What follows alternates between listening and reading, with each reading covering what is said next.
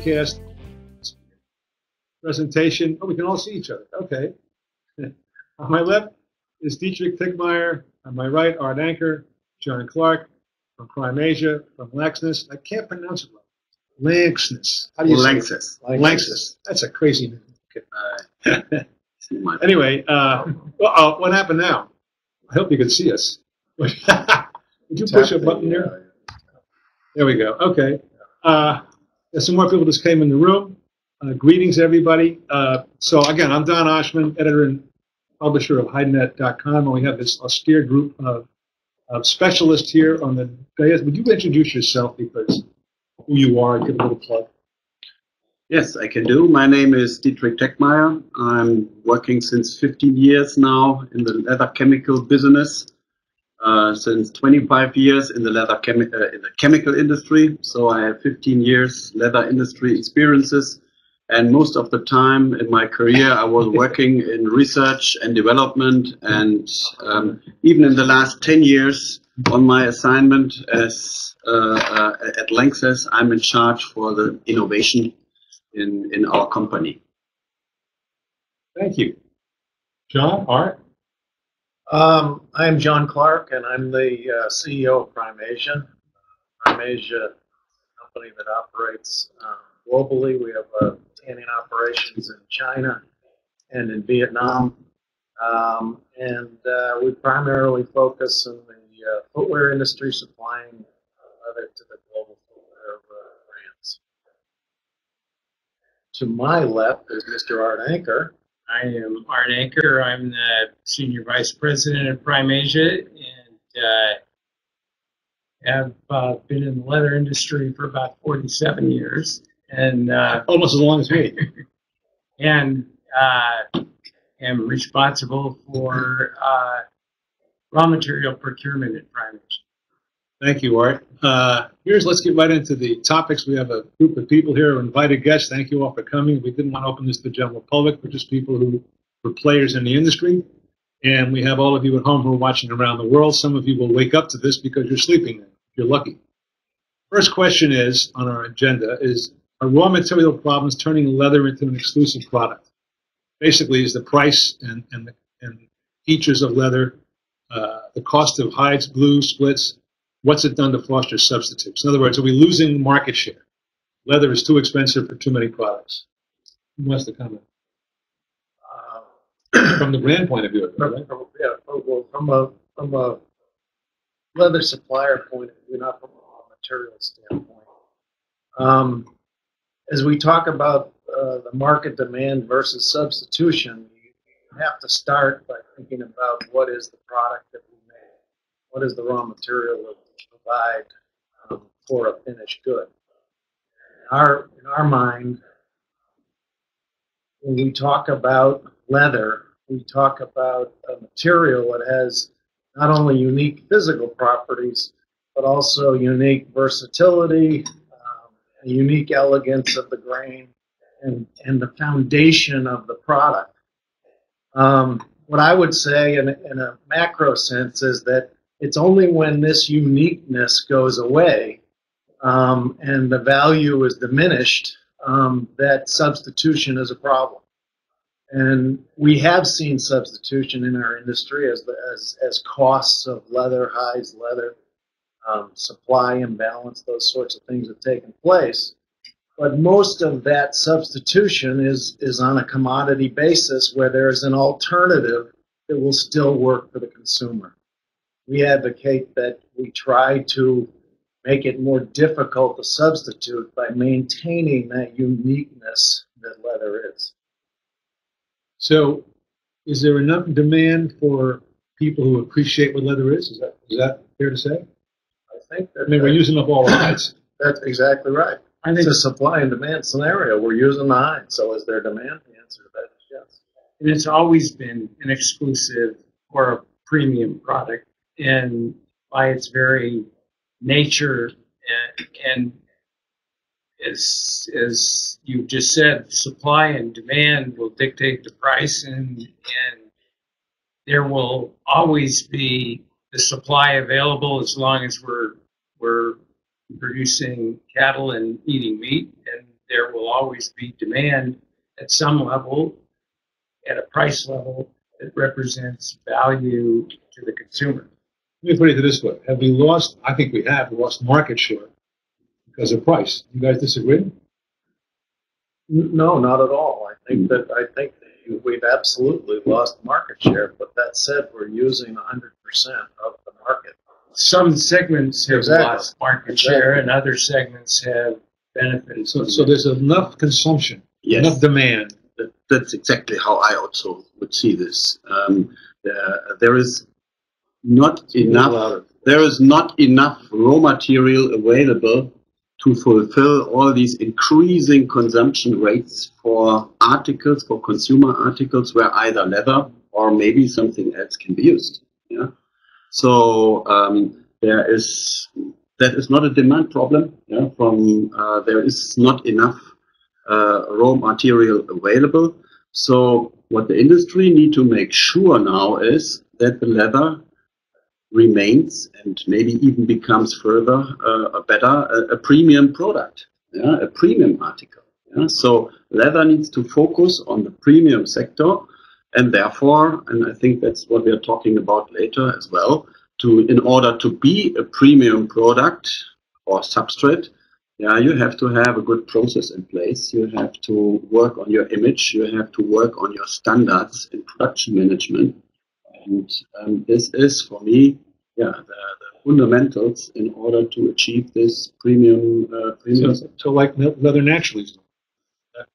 Yeah, leather naturally is a very, very good initiative in order to educate the consumers, yeah? And in order to organize also a response. But that's not only done by leather naturally. Even from IOTCS and ICT, all these bodies in the industry, they are lined up in the Global Leather Coordination Committee, and if there comes up something in the media against leather, then we are also always aligned and also with leather naturally to get a good response. Understand. You guys agree with that, I'm sure.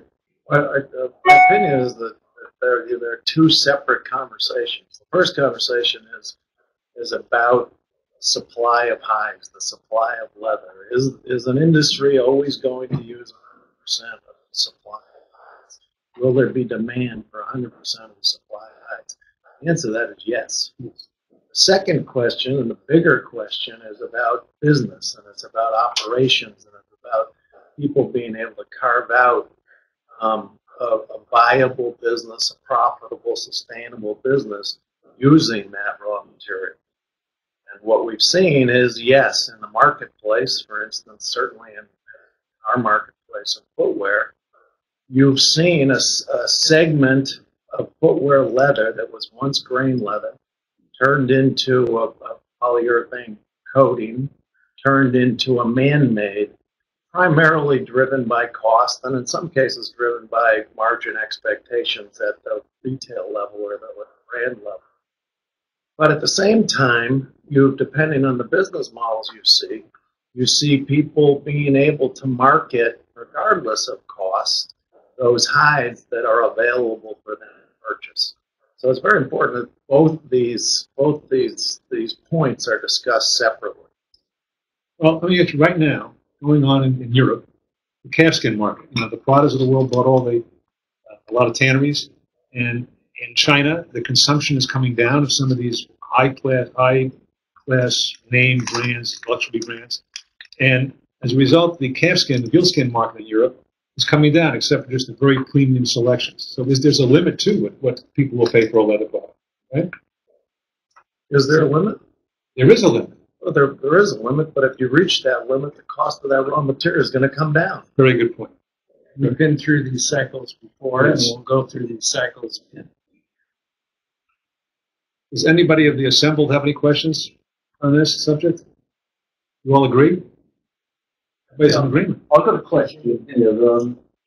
Someone mentioned that Speak louder if lost you can. market share in certain segments. Yes. What segments? Well, the luxury segment for certain. You guys answer. I'm not. No, I think the question is in reference. It might have been to something that I said Yes. about footwear segments.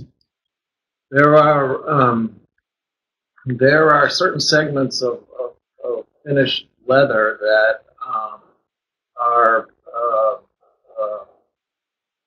are categorized, for lack of a better word, by cost.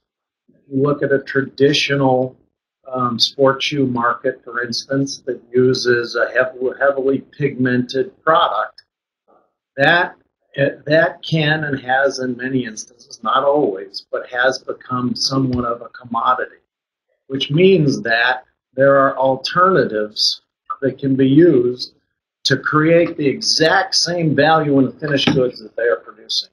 And so that segment of the market, as hide costs went up and the costs of leather went up, there was an alternative for that segment of the market. Thus, people switched their specifications over to either a lower grade leather or, in some cases, a man-made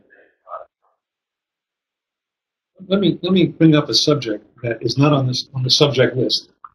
Okay, the blending of, for example, a Brazilian hide with an American hide, the finished leather. And I know one brand that says, "Fine, just tell us what's in it, and it's okay." I mean, you see some of this. Because of people like you guys, you can make a silk purse out of a sow's ear.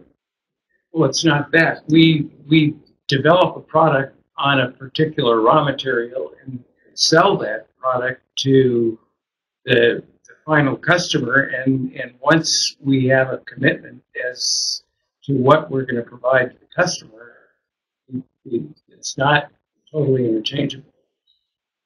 Yeah, I mean, I think that the answer to that question is that there are many viable raw material markets in the world today.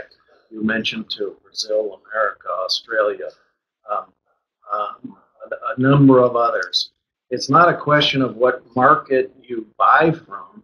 It's a question of matching the characteristic of that particular market's hides with what end product that you are trying to produce. As long as there's full transparency, which there is in our industry more and more today, we try to search out and utilize the most appropriate, be it from character of the hide or to cost, the most appropriate raw material for the end product that we're trying to create. So right now, I would say more than ever, we as tanners shop the world. There are still some markets that, due to lack of regulation, some animal rights issues, things like that, that are untouchables. But our world, in terms of sourcing, has indeed spread out over the last certainly 5, 6, 7, 10 years. Have you guys done some of that, making things look better than they were? John, isn't it in a way an art that once an article is developed based on a certain raw material, maybe from South America, then this raw material source has to stay for this article. Yeah. Okay, if it is a completely buffed article, yeah, something like this, then maybe the raw material source doesn't matter so much. But it's not, let's say, the chemistry is not there that you can make each article out of each different raw material source. Yeah? That's like you said, an article becomes developed based on a certain raw material and based on the chemicals and the right process, and then you want to do the same articles from a different starting raw material. Actually, you have to start again, a new article development. That's not what's going to happen. I guess I'd say a couple things to that. I don't. That is a general rule. What I would say is that in today's world, because of the amazing accomplishments in technology from the chemical side, from the cooperations that the tanners in today's world have with their, in our case, with our raw material suppliers that do our initial tanning, our options for raw material have never been greater. We have products that are being made on raw materials that were unheard of 10 years ago. We have technologies that are now on different grain characteristics and fiber characteristics that, because of technology, we're able to do now and we weren't able to do before. So to say that a specific product is married to a specific hide source, or take it further, a specific chemical vendor, is not necessarily the case anymore. Matter of fact, in this marketplace that we've been facing for the last couple of years with extraordinary costs, we as tanners around the world continue to try to find alternatives that ultimately could be used to create efficiencies, but not ever sacrifice the end characteristic of the product. I have to ask this: does the consumer have a clue? I think we do a terrible job in educating the consumers in general, my thinking is that the vast majority of the consumers probably don't have a clue, and there's a number of reasons for that. One is education. Two is the reality of it is there are some spectacular alternatives, quite honestly, right now. There's some man-mades out there that are very, very good. There are in grains and in buff leathers, all those sorts of things. One of our pet projects and one of our firm beliefs is that the leather industry has to do a better job educating, has to do a better job in pointing out the benefits and in showing the world that we can be a viable environmental partner as well as a viable raw material provider for not every, but a vast variety of levels of value. It segues into our next topic. Thank you, John. How can we manage issues around raw material supplies such as disease and drought and the natural defect? Again, you guys address this probably all the time, don't you? Yeah, of course. I mean, chemicals are not chemicals.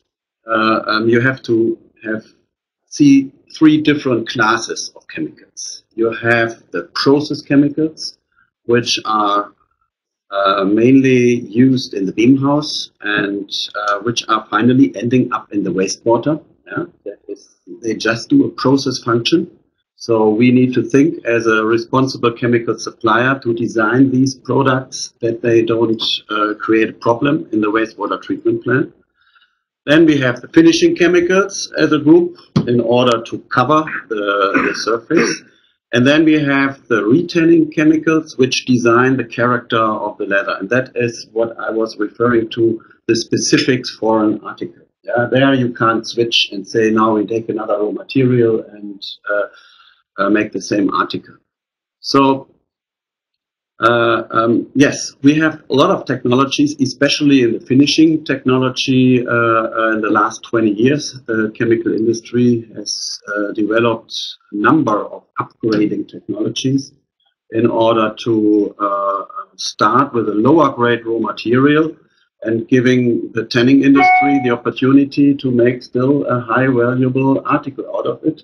That's absolutely right, and that is one of our, let's say, great focus areas in the chemical industry. That's how you sell your product. Fix the tanner's problem, right? Yeah, I mean, you need to compare the leather industry with other industry. In leather, roundabout for the material cost, or let's say the manufacturing cost of making a leather, between 10 and 15% roughly are chemicals. Yeah? This is in other industries completely different. There you have in the coating industry or paper industry, you have 35% of the manufacturing costs are chemicals. Yeah? So in this industry, there is a really, really tough cost pressure on chemicals. In leather, we still can focus on benefits like value increase for a tanner, and we can come up with innovative ideas. That's what I personally like in this industry, and I think the chemical industry has done a good job in the last 10 years. Terrific job. The machinery does too. Yes, of course. Yeah, shouldn't forget that. It's not all you. No, absolutely. You talk about disease and drought. As a tanner, we use geographical diversity as also a risk management, are able to, if there are crises in one place, whether it's global or regional, are able to have tried previously certain materials that will allow us to utilize either globally or regionally uh, alternative raw materials, and therefore, that's how we manage these issues. It's really having tried and being aware of the materials that'll work if there's a crisis like a drought or disease in one place or another. The alternatives for us are product driven.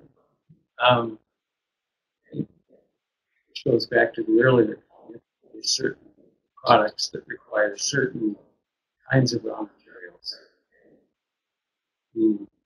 This is how we manage that issue.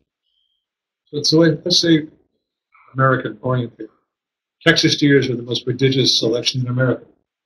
Tanners all over the world say grain isn't like it used to be. I've been hearing that for 20, 30 years. I don't think it went downhill that fast. But here you've got a huge supply of hides. Next to the Brazilian, probably the biggest in the world. What do you do as a tanner? What can you do about the defects in those hides compared to what they used to be? Used to be a long time ago. Well, features. If there's a crisis in the Texas area, which you just described, and I would call a crisis, from a quality point of view, you start, and your raw material is, using your example, American raw material, you start moving away from the border where the problem seems to be originating. Well, you don't know where the cattle come from. You're buying them from the packer. But experience tells us, and your comments based on experience also, that there are changes. The other thing is it's a dangerous conversation, quite honestly, to say to ourselves as an industry, oh, woe is us. Over the last few years, the hides are getting worse. I don't subscribe to that. What we have to do as an industry is we have to understand what it is, the hand we are dealt, so to speak, in terms of creating a match for the raw materials that we are able to secure.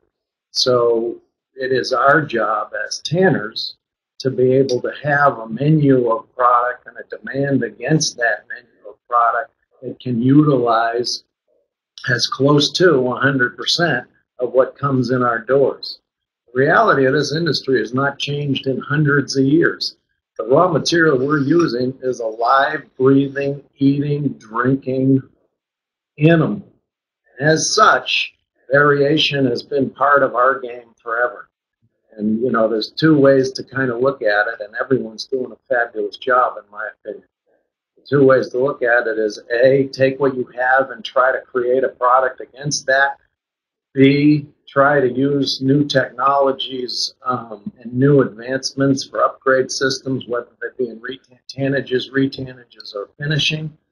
Or B, work on that, but at the same time, work to accentuate and deal with the defects in new ways of thinking, as by making them part of the product that you are now trying to create. We've got a guy sitting in this room at the end of this table that's done a spectacular job thinking of it that way.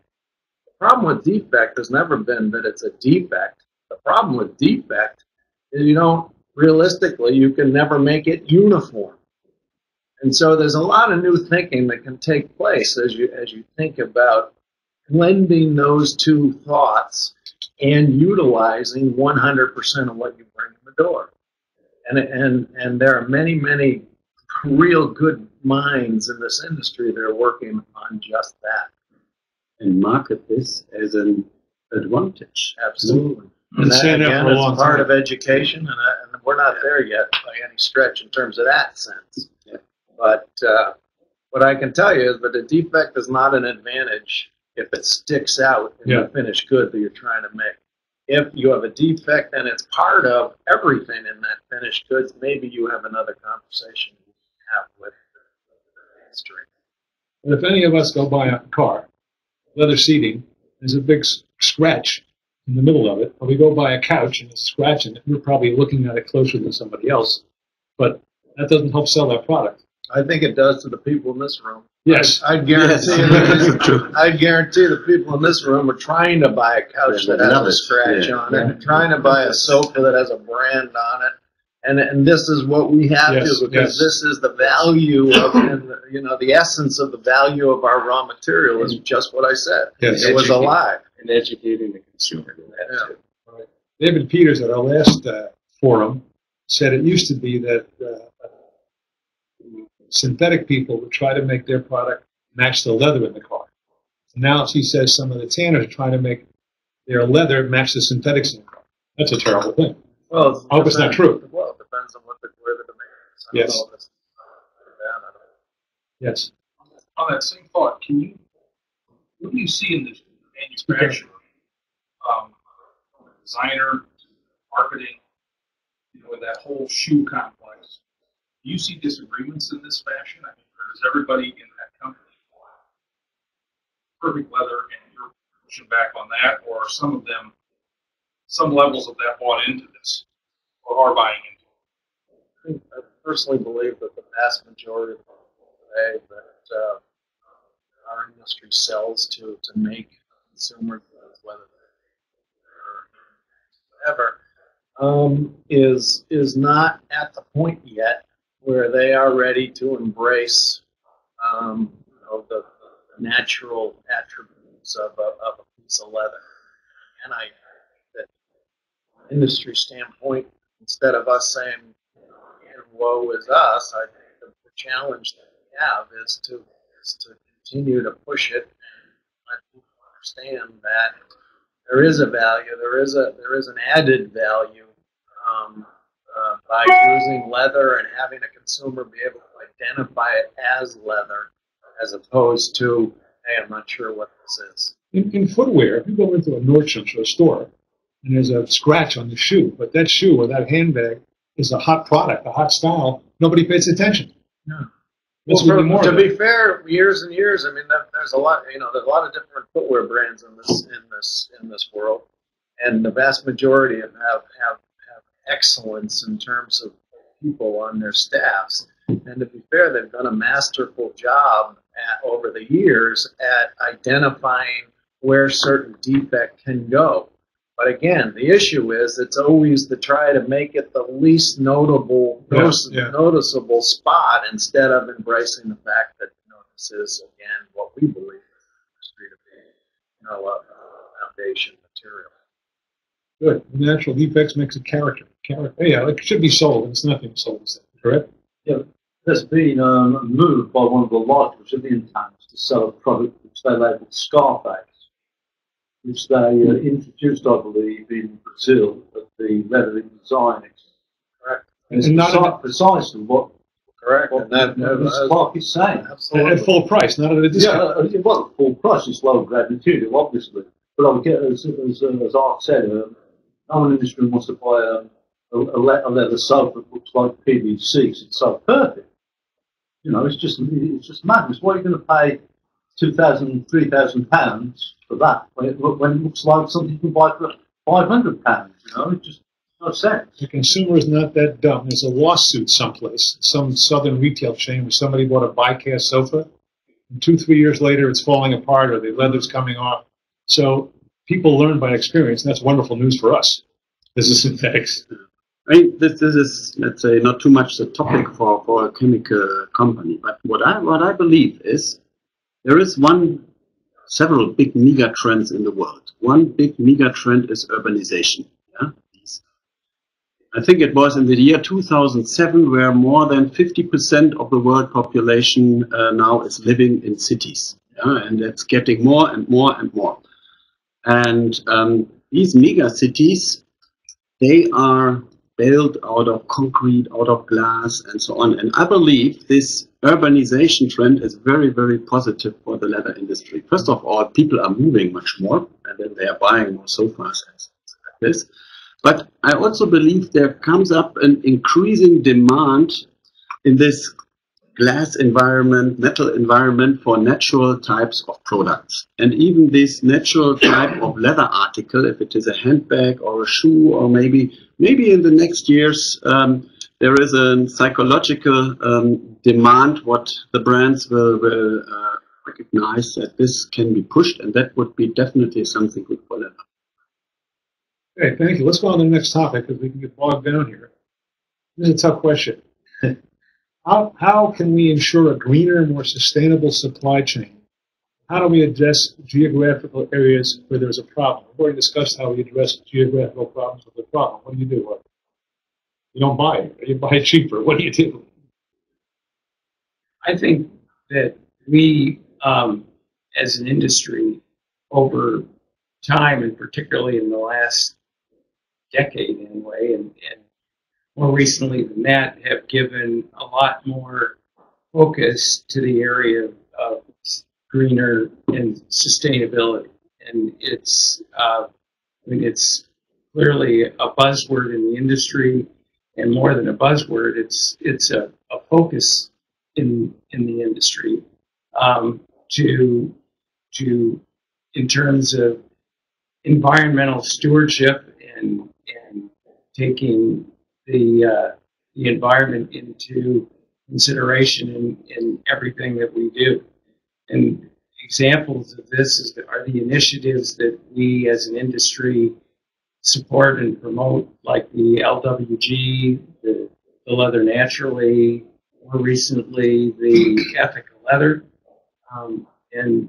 And these things, I think, are proof of the fact that we, as an industry, particularly the tanning side of the industry, is doing more and giving greater attention to sustainability and the green issues. Let me ask you a question. Again, I go to John. What do the brands really want to know? How green a piece of leather is? Does the consumer really want to know and put the pressure on the brands? I think that in this day and age of social media and thirst for knowledge, whether it's who's sleeping with who on a reality show, or whether it's some war that's going on in the world, I think that the brands and consumers want to know everything, quite honestly. I think that you've got to back up a little bit. You've got to say to ourselves as an industry that we need to take all the steps necessary to work to bend that curve of perception that the leather industry, can be a positive ally of these environmental initiatives around the world. In other words, we can, as an industry, do the right thing. And we can align ourselves with people that are interested in a cleaner, more sustainable planet. The reality is, though, that two things have to happen. The first thing is that we as a group, no matter how big or no matter how strong or small, have to hold ourselves accountable to that belief.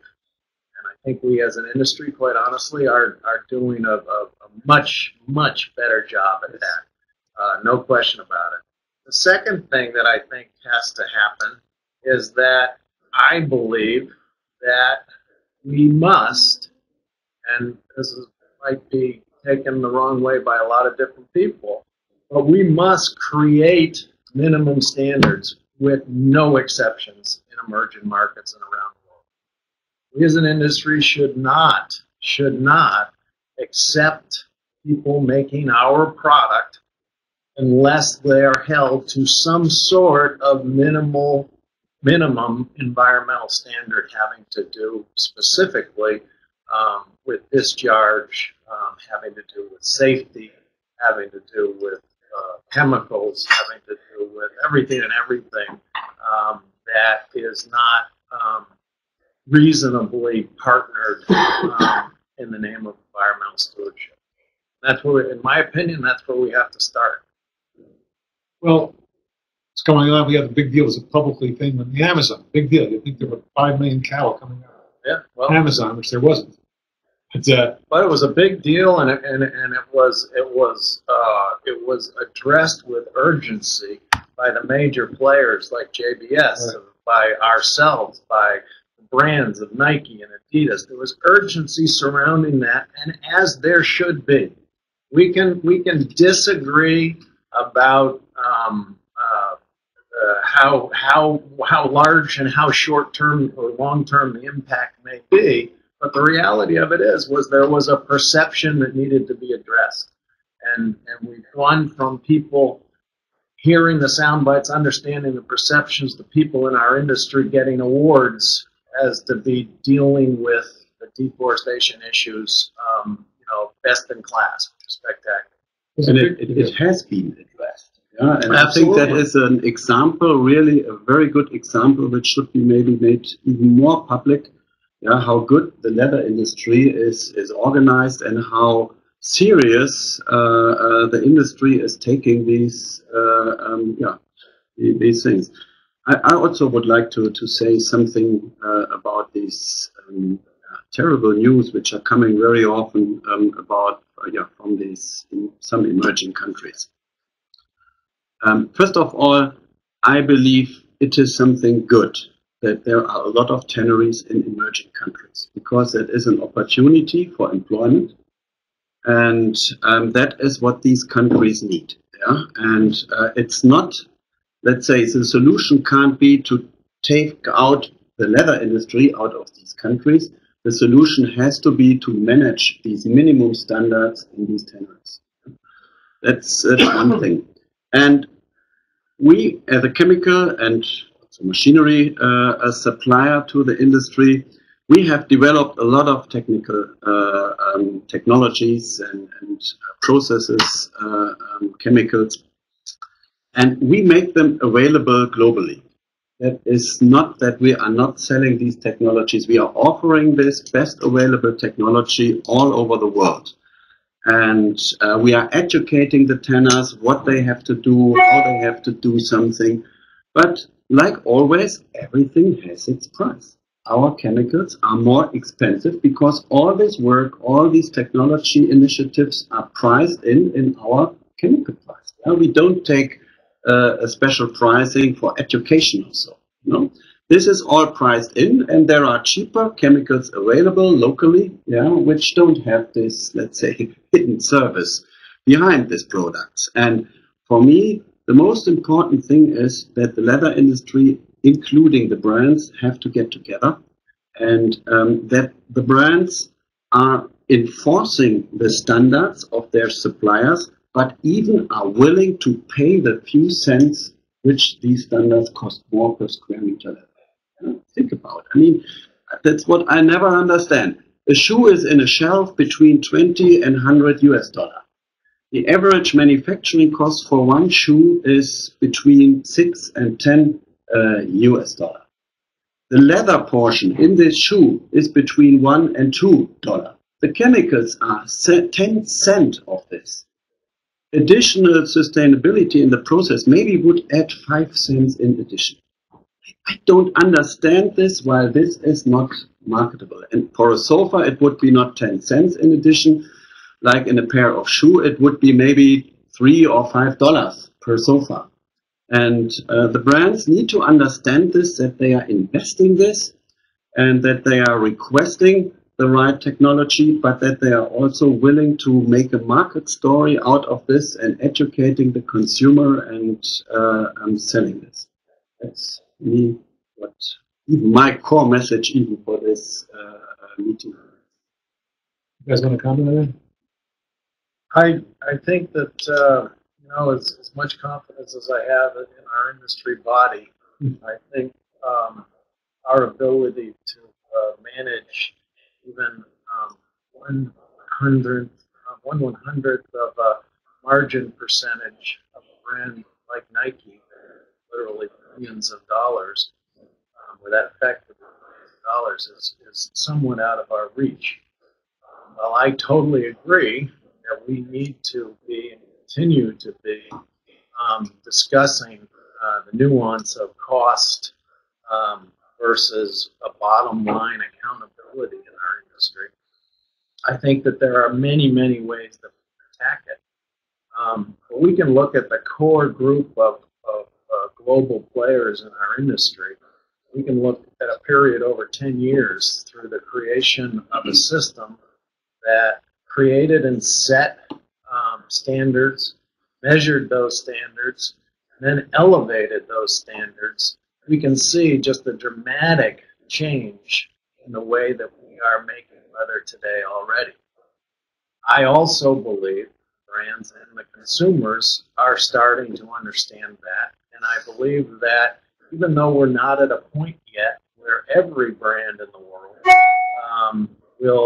will agree to level that playing and only buy from some sort of accredited supplier, I believe that the steps that we've taken so far are the basis for major change going forward in a very short period of time. And I think that we will be talking about pushing beyond the global brands into smaller brands in the coming years about buying some sort of a brand. With this ISO thing that they've done in worldwide manufacturing, something that we should try to emulate? I think so. I don't know what the structure would work for us, but what I can tell you is that I believe that there should be no excuses about allowing a tanner, no matter where they operate in the world, to operate at below a certain level of responsibility. I care about jobs and around emerging markets. I care about all those things just as well. But to the consumer, it doesn't matter if it was made in a country that they've never heard of. The headline will still be the same. And we need to manage that. And I believe that is a conversation that we start with leather and their goods around the world and make positive change. Bangladesh comes to mind when you say that. Yeah. And a lot of these clothing manufacturers won't buy from factories anymore. They go in and try to do something. So, well, they actually, a lot of these guys, the clothing for the last 6 years since the major disaster that they had, made positive change. Now they're actually going back in to factories that are now running very differently with new safety regulations, new audit procedures. I mean, and so positive things happen in that industry. No reason why positive things. You got any questions here on any of these comments? Just a comment. Yeah, speak loudly so that It's just not that we have shortage of our substrate, one we love, or leather. I think we need to focus on the resource shortage of this global planet that we have. And if that is something that we can educate our customers, suppliers, and our brands can lead that, I think we don't need to enforce standards. Standards automatically come. One of our problems is, when I studied leather technology, we knew that water is something that we could use. But today, there is no more luxury of using that water at those quantities. We have energy, we have alternate energy. We have sun, wind power. We need to use those things. It's about time we as a group, as a body, realize that there is scarcity of resources, not scarcity of animal skin. Historically, the demand supply has always been the same. People are eating more meat, there are enough hides. Now, with chemical industry, we're using 1, 2, 3 layers of it. You go to a Nike store, you see a suede leather shoe. You don't see a grain finished shoe at all. Most of them are suede shoes.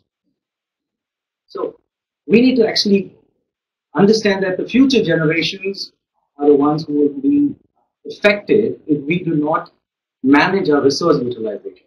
So the standards that we should look for is, say, a square feet of leather, this is the amount of water you should use. Can we actually go to things like that, which is, I think, the way we should go. Isn't that up to the brand? The buyer, the leather buyer says, I can't use your leather because so and so forth? Yeah, but how do you actually measure it? It's education and things like that. So it's There not is enforcement. There is a There is a measurement. measurement. And in this industry, roughly 10 years ago, some leaders of the industry, both on the tanning side and on the brand side of the industry, came together under the initiative of the LWG, the Leather Working Group, and there has been tremendous progress and tremendous success in first measuring and then raising the targets, which are lowering the consumption of, using your example, water and energy. And we need to market better our progress with these initiatives to those brands and those consumers who don't realize all that we're doing in that area. And those are a couple different things to look at. I understand what you're saying. There's part of me that agrees with that. There's part of me that says that there are two conversations. The first is what we just talked about, a minimum standard of basically so that you don't hurt the environment. I think the second piece that you talk about is a piece that I believe is a part of managing a business in an effective way so that your business can indeed be sustainable, profitable, and be around as regulation and compliance issues continue to evolve, which they are.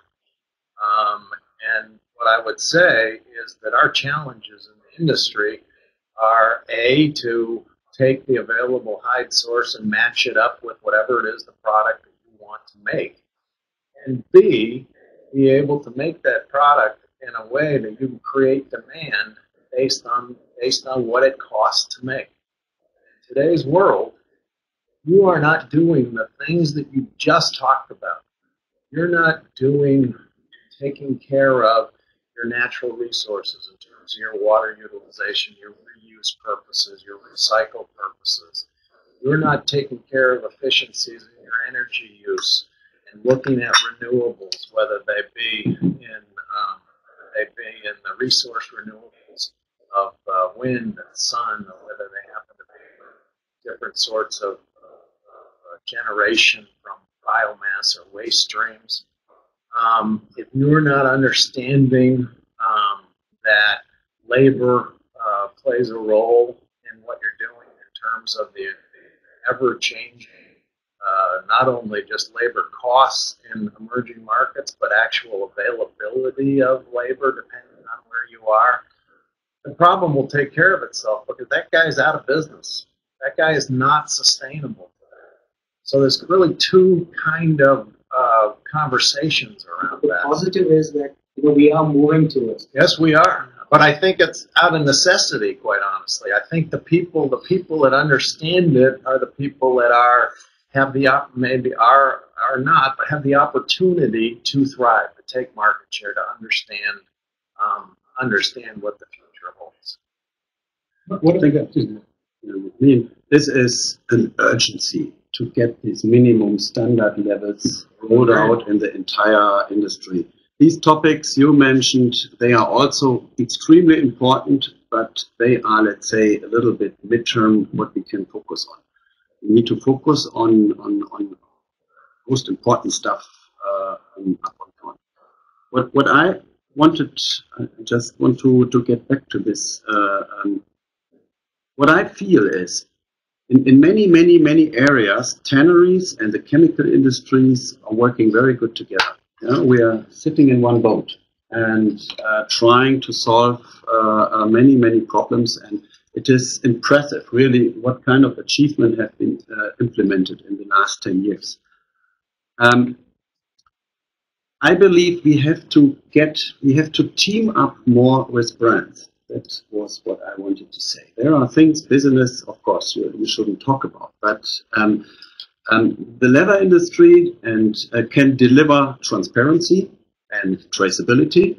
Yeah, But there are possibilities to the final leather, if it is made with a sustainable process or a non-sustainable process, it looks the same. Yeah? And the consumer can't see this. So I believe if we get together with the brands, there are smart ways to label a certain article, to make it visible to a consumer why he has to pay a little bit more. Maybe there are many other initiatives what could come up, and I believe this is something which can speed up this so important process. And we have a meeting, I think on Tuesday, is it? Yeah, that is also a symposium together with brands, and these are the right platforms, which we have to do more. And I hope we can come to joint alignment in certain things. And this zero discharge hazardous chemical campaign, which is even started with from the brands, I also see this positive. That is something where we have now something where we can communicate, where we can even improve the level of sustainability in the leather industry. But that is then an initiative where chemical industry, tanneries, and brands are teamed up. That is the right way to go. We have another question. No question about that. And we're getting government support vis-a-vis in northern China. The Chinese government cracked down on these tanneries, dumping effluent. Years ago, it was in Italy. They made water treatment plants in Artigiano and Sanpacochi. So the governments are on our side in that sense, on the industry side as well. One other question I have for you, esteemed members here. What about the salt factor? We're getting less and less hides coated with salt and less salt to get rid of in the effluent? Salt. Yeah. More wet blue and less salt. That's I mean, TDS, salt is in many geographic areas a problem. Yes. But I mean, you also need to consider in many other geographic areas it's not a problem. If the tannery is close to the ocean, that is not an environmental problem. Yeah? But definitely to transport a salted hide to intercontinental traffic, that is definitely not something which is sustainable. In one 40-feet container, you can fit 700 salted hides. You can fit 2,000 wet blue, and you can fit 4,000 crust in the same container. And even from this point of view already, it makes sense to tan there where the hide is actually generated. But you think there's going to be more wet blue and less wet salted used in tanneries around the world? This is something that's evolving, but it's got a long way to go before the world accepts the wet blue as opposed to the raw hides, particularly in certain countries. We're running out of time. One more thing I wanted to talk to you about was, and I don't know if it's any part of our industry, is the knockoffs. The going on. Ferragamo just made a big deal and cracked down. I don't know how many pieces of product with their name on it they didn't make. And I don't know if it's any part of our industry to do anything about that or not. I think not. But I think the labeling, like made in Italy, made in China, made here might help. You guys have any thoughts on that? It's just out of our realm. I think it's a situation where technology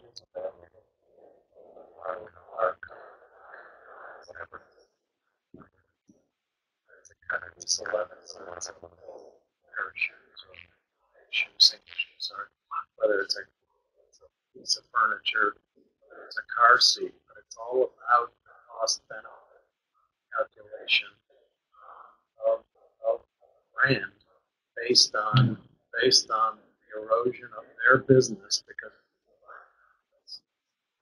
I think we have an industry certainly in my business, I got a lot of other things to worry about before some other guy. Right.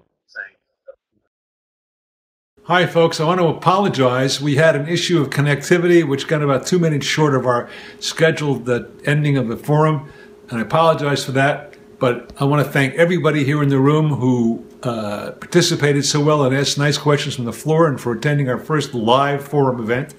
And you're going to be able to see this now on video on Hidenet.com under my picture on the website on the blue tab. Most of all, I want to thank our panel, John Clark and Arthur Anker from Prime Asia and Dietrich Thiemeyer from Laxness, who without them we couldn't have this wonderful forum and great exchange of information and conversation. Also, I must thank Alps ALP Chemical Company from India, who made the whole thing possible. And thank you all for watching. Again, Hidenet.com will have more forums. Go to the website and look at my picture and see me smiling, and click on that blue tab to watch this and all of the other forum videos we produced. Thank you.